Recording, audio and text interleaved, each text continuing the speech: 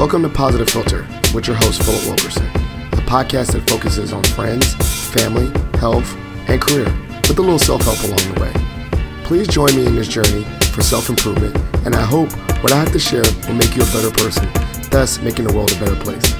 I hope you enjoy the show.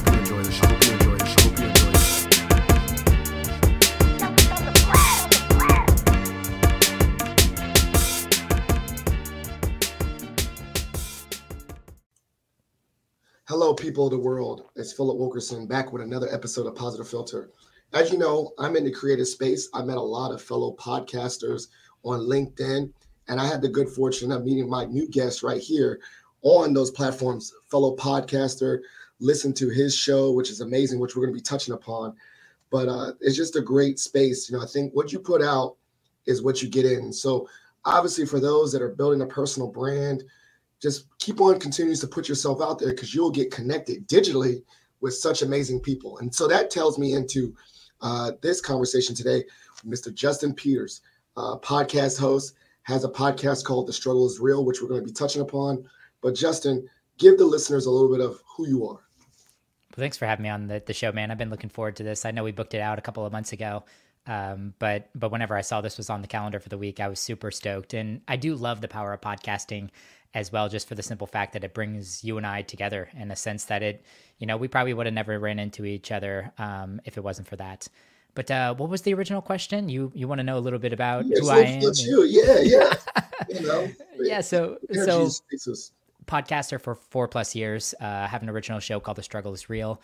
It's all about helping 20-somethings figure out this defining decade of their life. We have a heavy emphasis in personal finance right now, but we cover career topics, relationships, health and wellness, kind of all the things related to being a 20-something and stepping into quote adulthood. So that's pretty much my passion project, my bread and butter, everything that I really love to do. And then I also run a podcast agency with my little brother, Kyle. I love it. See, and it's funny, Justin, you see me out here. I actually work with young people. I work at a university. You can see it right here, George Mason University here in Fairfax, Virginia. And I think your target audience in my podcast are a lot of the students that I'm seeing. Talk about that. Talk about the need to have a voice for that demographic. I guess it says Gen Z or whatnot. When you were exploring creating a podcast, why was the struggles and issues that affect young people, 20-year-olds, was the topic you went with? I think straight out the gate, I always like learning from people that are one step ahead of me. So whenever I was starting a podcast, really wanting to identify who I wanted to help, I was kind of thinking through that a little bit. I was just kind of out of my mid-20s, starting my late 20s. This is definitely a generation I can help, but more importantly, I just realized how hard it was. You kind of get fed this empty bag of goods that college is going to be this place, this 4-year education that's really got to set you up for success and launch you into adulthood and kind of help you propel you to success. And in some aspects, college truly is that, and it does help with a lot of things. But in other aspects, college doesn't prepare you for a whole lot of things that adulthood is going to throw your way. Personal finance, relationships, the health and wellness piece to it, all these topics that I really love to explore on the podcast, I feel like aren't explored enough at college. And I'm not even sure if it's college's job to do that. So I wanted to fill the gap with the education and create the podcast for that reason. I love it. And I was thinking about this, right? I am a generation out of that. I'm 1 year from the big 4-0. I know I look good. I know I don't look. You do look good, man. I would never have guessed that. Yeah, but 2 kids are burnt, But what are some issues that you see are disproportionately affecting young people as the target audience of your podcast, as opposed to one generation out? I believe that's my generation. What are some issues, as you were developing and having these conversations, and I have a few things that I know disproportionately are affecting young people, but I want to hear from you first. Yeah, I would love to hear your thoughts as well. And I don't know if these are going to be disproportionate to 20-somethings versus late 30-somethings. Of course, there's social media and the impact that has on confidence. Another big one that I hear all of the time is around career pathing. And I just talked about this empty bag of goods that college sells you. And you start college and you pick a major and you're like, okay, cool, I want to be an accountant. So you're in the accounting school and that's your major. And then halfway through that, you're into your sophomore year, you're like, I don't think it's accounting. Maybe it's just business. I want to do business. Maybe it's business finance. I want to get a little bit broader. And you go through that. You graduate with your business finance degree. You finally land your first job, and you're like, sweet, this is it. This is my career. Here we go. And what I find so many 20 somethings come to me with is, I'm 25. I just did 8+ years between education and my early career and this career path that I thought was going to be my everything. And I realized I don't want to be involved in that career path whatsoever. I have no idea what I want to do, but I want to mix it up.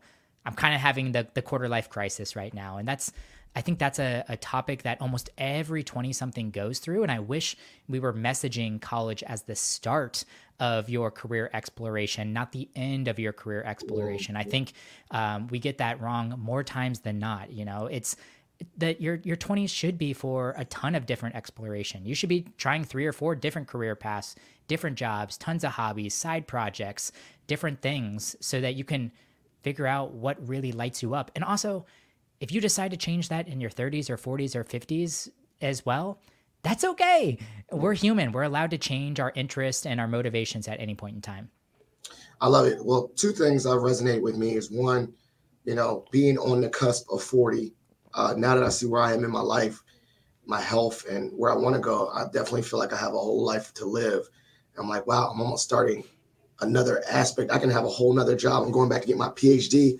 I might go in the realm of academia, right? Like, so I don't totally agree that, like, in that mirror of 25-year-old, you don't see that.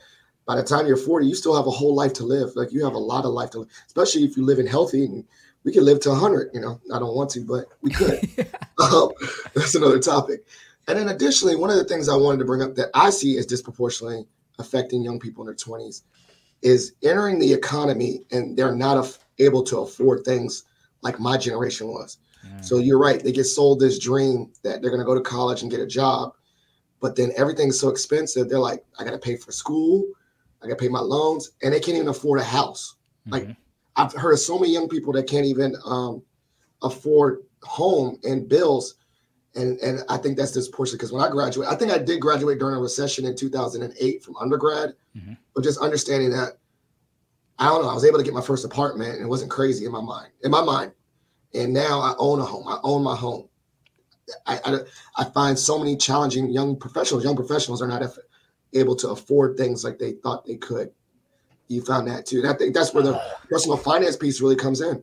Dude, I see and hear that all of the time. And I thank my dad so much for instilling some strong personal finance principles in me at an early age. I've always been saving, and I've always been living below my means, which are 2 really important aspects to this. But I don't blame 20 somethings that just took on 5-6 figures of student loan debt, get launched into the real world. They're making 40-50K at an entry-level salary job, and they're looking at sticker prices for homes, and it's $350,000. They ask what the mortgage payment's got to be. It's like $2,500 a month. They want to buy a new car because they've been driving a beater all their life, and there's another $800 a month too. It's very easy to get buried in this, and student loans are restarting again, so you got to start paying on those as well.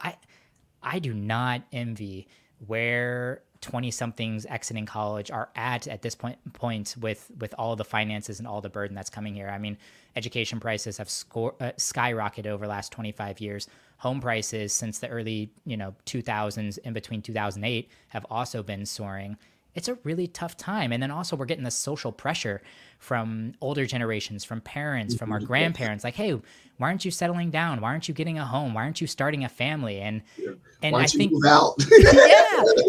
and granted, I do think some of that is just, changing societal norms. But another part of that is just, it's super expensive right now. It's really hard. I don't want to start a family when I have $100,000 in student loans and I'm living with my parents and I'm driving a 2006 Honda Civic, and I'm not going to be able to afford bringing another person into this world and taking care of them as well.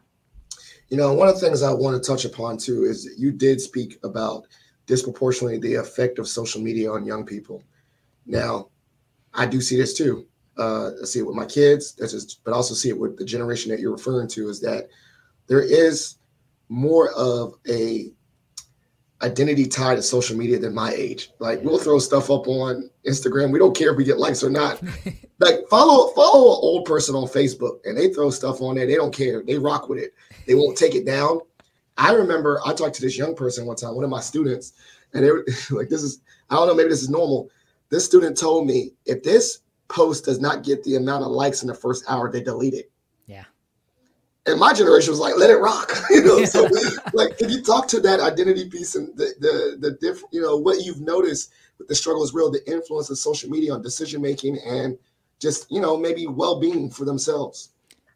I think you're on the pulse on this one. I truly do. I do think like when I hear a story like, hey, if it doesn't reach a certain amount of impressions or likes within the first hour, I delete it. And they might try to repost that later on, or they might reflect and think, okay, people don't want to see myself talking about this story anymore. So then they go and fabricate a bigger story or go out and try to flex in a different way. And it's really challenging. It's a one-up game on social media. I do love social media for many different reasons. It's able to connect to someone like you and I together. We're allowed to put people in our sphere that we would never be able to be close to. But as much positivity as there is, there's that equal or even more compounding negative effect that it could have, and it's crippling to an extent. And I feel terrible, and I don't know what to really do about it. But yeah, I do think it's a glorified highlight reel for a lot of people, and it's easy to see why people can be depressed whenever they spend so much time on social media. So how were you and your brother able to weaponize the use of media, creating a podcast, really sharing your voice, connecting with people like me without it being a detriment to your well-being?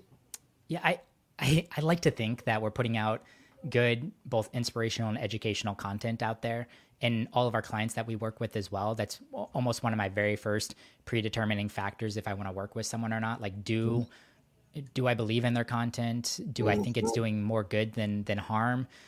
So those are all things that I'm really thinking through, and I want to support and promote and help creators that have good intention with all of this. Because once again, for each one of those bad stories I hear, I do also hear of the person that I was just watching a video yesterday, and this guy, he was overweight, 305 pounds. He got hooked on Goggins, David Goggins. I'm guessing you know who David Goggins is. I'm guessing a lot of people. Yeah. Stay hard. Yeah. I think a lot of people know who David Goggins is, and this guy's never even met David Goggins. But David Goggins, through social media, has inspired this guy to go from 305 pounds all the way down to 170 pounds. And this was like in the course of like 4 or 5 months. And this guy just got after it. And anytime he needed a little pick-me-up or a motivation, he'd flip over to David Goggins' page. He'd watch one of his videos. He would get inspired by this guy, and he would go out there and he would go get it done. So I love the power and the impact that has. And I feel like through some filtering and making sure that I'm also doing the same, that we can thread the line and go out there and make impactful content without necessarily dumping into the negativity that what social media is. I love it. So, let's share, maybe you thought about this, or, what is that checklist? Because I think that's something that could be applicable to not only me, but anyone. Like, what is that checklist to say, like, the red flags of intention, and making sure that, particularly like you as someone that works with content creators, what is that checklist of intention to make sure like there's no red flags there? And what were, some of your red flags when you're like, I can't work with you because it set off my red flag? Yeah, I think if the content is trying to make someone feel good in order to pull them closer or buy a product or provide a service, that's an immediate red flag for me.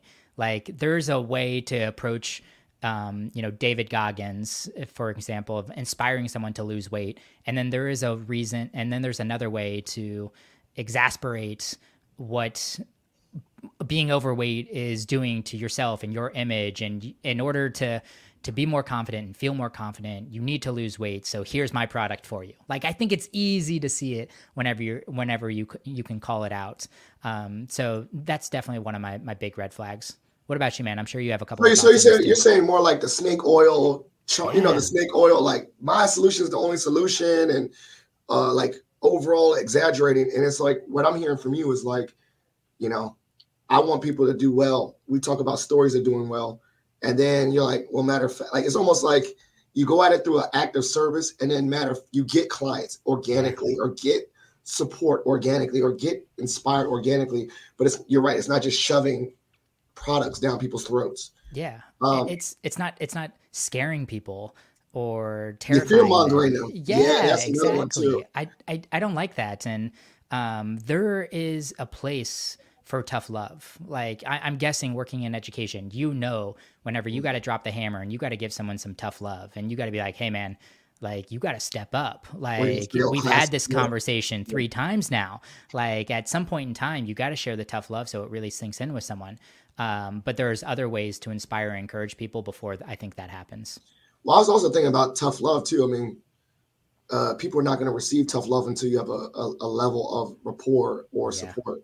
So like you'll take tough love from a coach after you buy into the system, or buy definitely. into the, we're going to win and win a championship. And then when that coach is grabbing your helmet and cussing you out, you're like, all right, bet, but this is my fearless leader, but he's not going to go day one. You can't do Yes. that. You can't come in like that.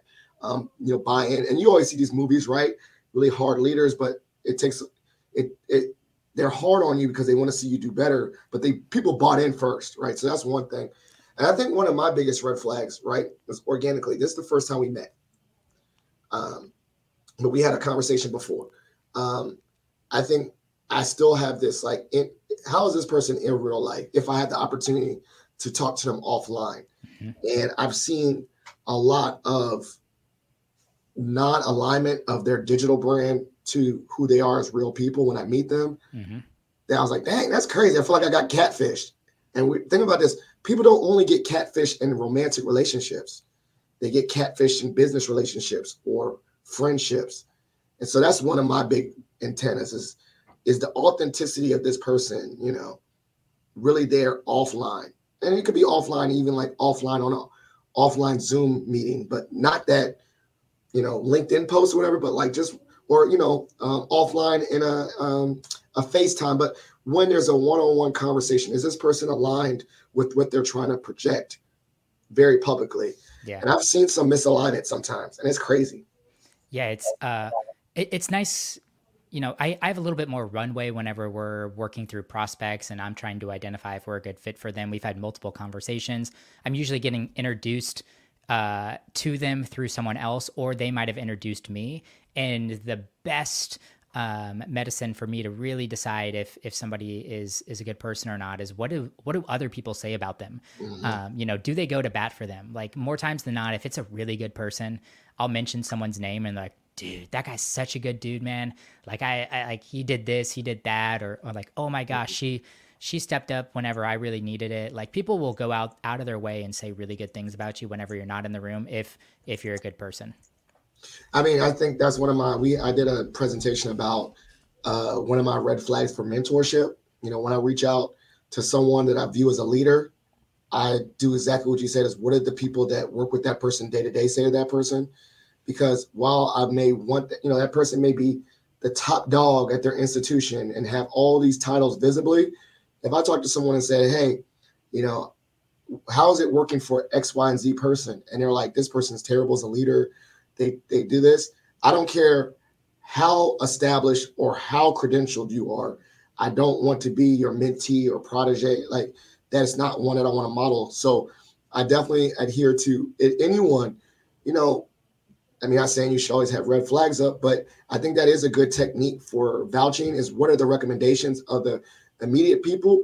And also, what are the recommendations of people that have nothing to gain by hyping that person? Exactly. Meaning like, like if I say Justin's my man and I'm not working on commission or anything, this is just authentically what I think. It's a non-biased opinion. I take that very seriously as opposed to, Justin is a great guy. And if you go to him, here's my coupon code, notice my link. And you're like, oh, there's a little bit of agenda there. That's So funny, what? man. Yeah, we see it because I always say this too. When I tell students, young people, when they're looking at grad school, I say, and this is a good question to think about. When you're going to grad school, right? Who should you reach out to about grad school? I'm guessing people that are in grad school or recently graduated from grad school. 100%. Because if I go to the admissions folks, they're gonna say this is the greatest university. ever. Yeah. If I go to the professors, they're gonna be like, "This is the greatest thing." They're trying to sell you. Yeah. But if you go to a student that has no agenda, they just got through the program and they say, "Yeah, this program was really hard, but I love it. I vouch for it." So I always say when I tell students to research institutions, yeah, look up the rankings and all that, but look up recent alum on LinkedIn and say, "Can I have an informational interview with you about your experience at this particular grad school?" Because they're going to be the best voice, least biased voice, as opposed to like, you know, like I even tell people like, don't ask me about Mason, ask the students, so Yeah. like, because that. So And it's somewhat about quality of questions too. There are going yeah, to be some quality questions that I can ask you as a representative of Mason, that you're going to be able to give me a straightforward answer on. Like it could be class availability or the um, student resources that are on campus. There might be some more tactical questions that you're going to be the right person to ask for. But in terms of some other quality questions, maybe you want to ask a recent alum, how has student services supported you post graduation?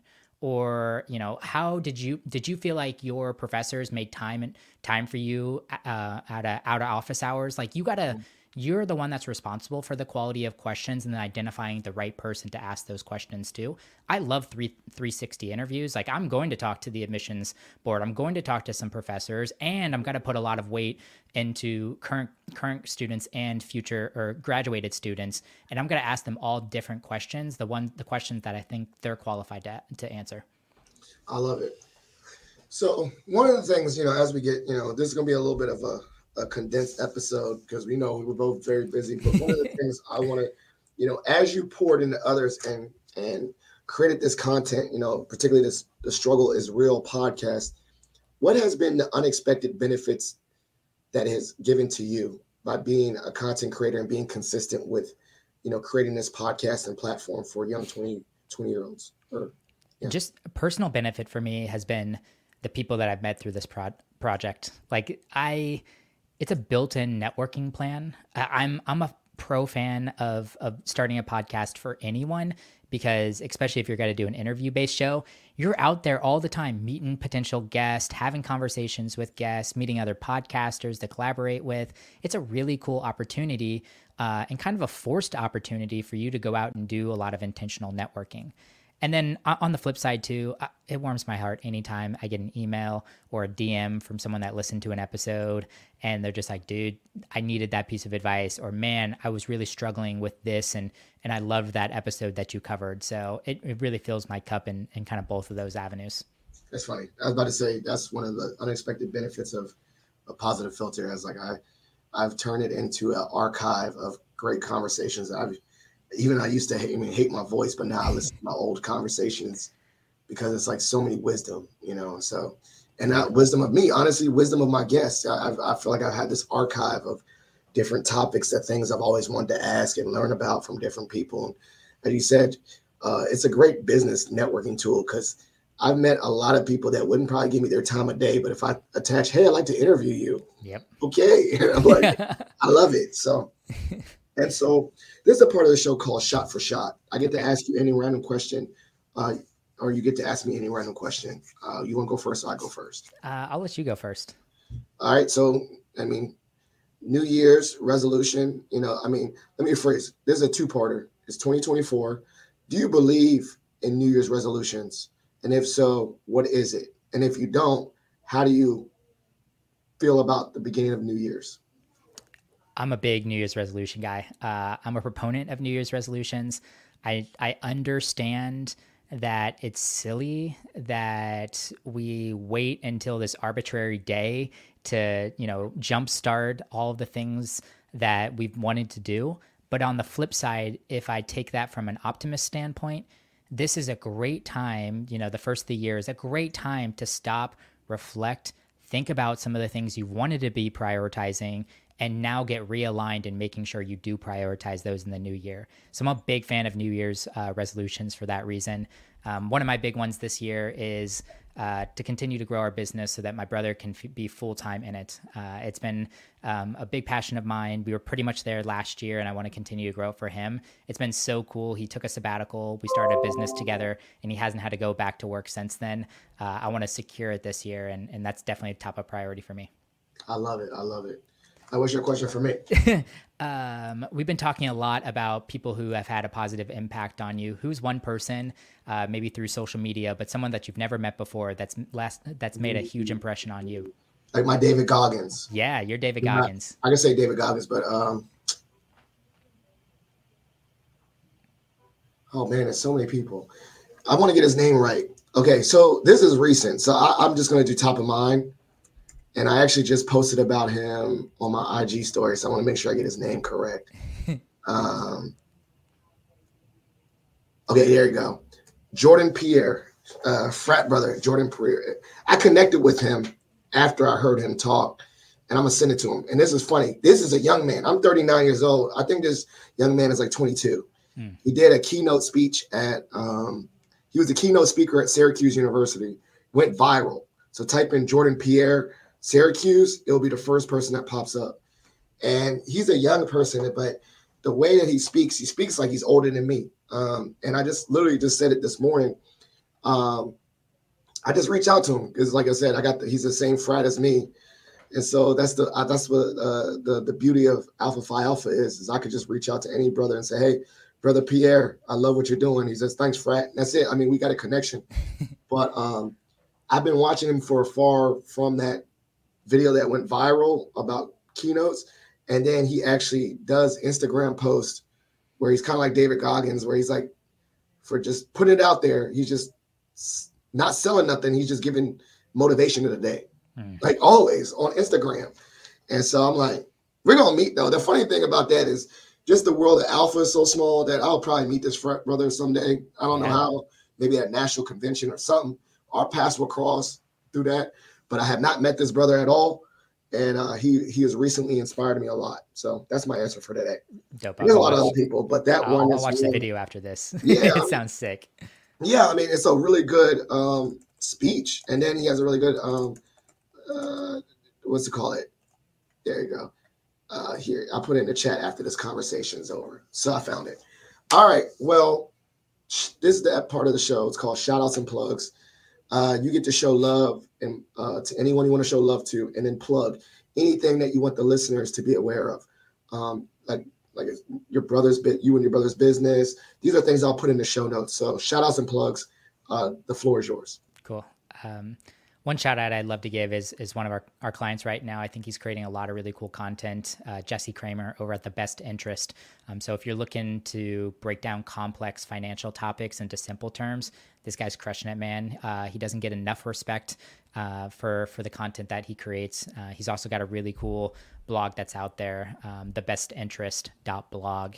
And then plugging, of course, we'd love it if you came over to The Struggle is Real and listened to an episode. So The Struggle is Real with Justin Peters. It's me with a coffee cup on the cover art.